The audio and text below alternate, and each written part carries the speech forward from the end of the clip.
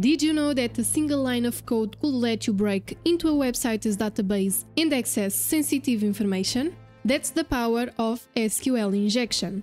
But instead of getting into trouble, you can get paid for finding these vulnerabilities. In this video, I will show you a little bit of how SQL injection works and how you can turn it into a money-making skill.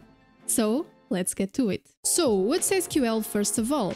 SQL stands for Structured Query Language, and it's a programming language used for managing and interacting with relational databases. These databases store information in tables that are made up of rows and columns, similar to how data is organized in a spreadsheet. So, for example, imagine that you have an online store where you sell food. In order for your customers to search for a product and check its price, you store the product's names, IDs, and prices in a database. This database might have a table called products, which will have, for instance, the product ID, the name of the product, and the price. You can also have more than one table. In this example, you could have another table for the customers, which contains the customer's unique ID, as you can see here, and their name. Additionally, you could have a third table that records the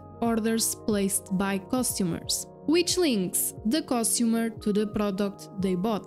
So, for example, you have here one order placed by our customer number 2, that in this case is our Mary. The product that Mary bought was bananas, as you can see. She bought 5 bananas, and this order has the ID of 1. Now, because the data in the customers table and in the products table and in the orders table are related, this kind of database is called a relational database, because you can define relationships between data stored in different tables. As you can see in this diagram, the product ID in the orders table relates to the product ID in the products table.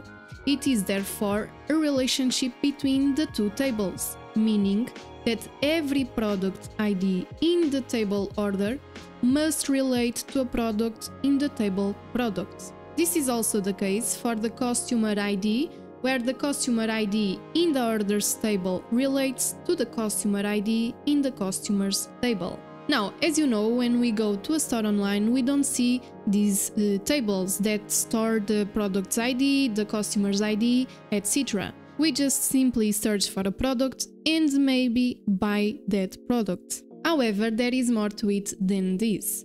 When a client searches for a product, a SQL query is made. So, for example, imagine that a client searches for a product like apples, like this one. A query is made and it will search the products table for the products whose name matches apples. And the query will be like this one, as you can see here in the right side.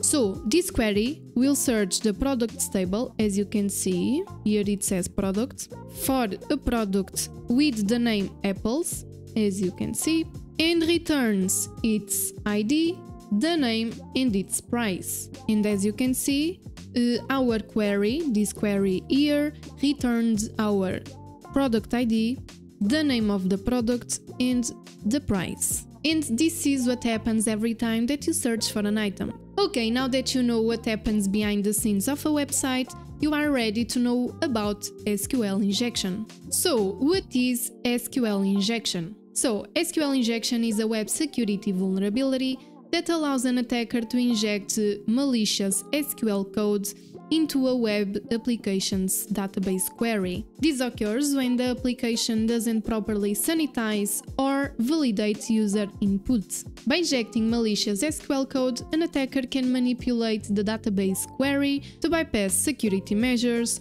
to access sensitive data, to modify or delete records, or even take control of the entire database. Now let's see if this website is well sanitized or not.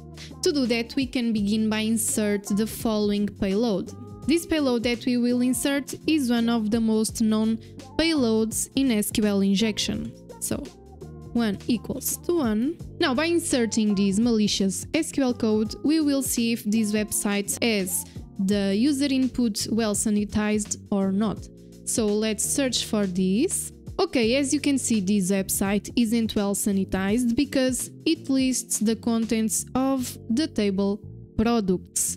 Now, this shouldn't be happening because we shouldn't receive a list of all the products that exist in the product table. Now, if this website was well sanitized, you should see something like product not found. And this is because the SQL code that we have inserted in the website will be treated as if it was a name, not a SQL command. So, as you can see, just by using this malicious SQL code, a black hat hacker could damage a company in a lot of ways, making this company lose its credibility, a lot of money, just what happened with Heartland Payment Systems company. Now, it's important to understand why does this kind of payload work. So when we insert this malicious SQL code in the search field, the SQL query will be like this one here. So this query here will search for a product with an empty name,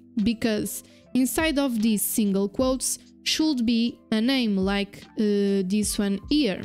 But because we didn't insert a name, then it will default as an empty name, which doesn't usually happen to exist. Then it moves to the second part of the payload, that is 1 equals to 1. And because 1 equals to 1 is always true, the database no longer cares if the product's name is correct, and it will return all the products that exist in the database, as you saw previously. So here. Now, of course, that this isn't all. There are a lot of kinds of SQL injection, like in-band SQL injection, blind SQL injection, out-of-band SQL injection, etc. And you can learn about this on 𝑭𝒐𝒏𝒈 Academy. They teach SQL injection very well and have exercises so you can apply what you learn. And you can always train your SQL injection skills on 𝐵web.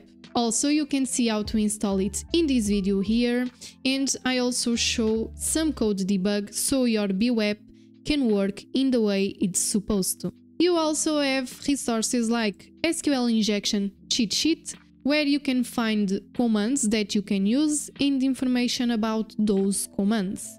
Now, did you know that you can earn money with these vulnerabilities? And don't worry, because you don't need to make any job interviews. You just need to know, in this case, about SQL injection. Now, if you know about SQL injection and you want to make money with your knowledge, then you can participate in bug bounty hunting programs. Now, for those who don't know, a bug bounty program is a program where you can search for vulnerabilities for companies like Google, and in return they give you a reward. The amount of money that you can earn will depend on the severity of the vulnerability that you find. So you have low severity, you have medium, you have high, and you have critical. According with this site, this is what companies pay on average, as you can see here. Now, be aware that sometimes you won't gain any money if the vulnerability was already found or if you didn't write a good report. And yes, every time that you find a bug, you need to make a report stating your findings and the path that you took to get there. But that's it. It's perfect for those who want to find real vulnerabilities and earn money. Now you ask, okay, but where can I find those bug bounty programs?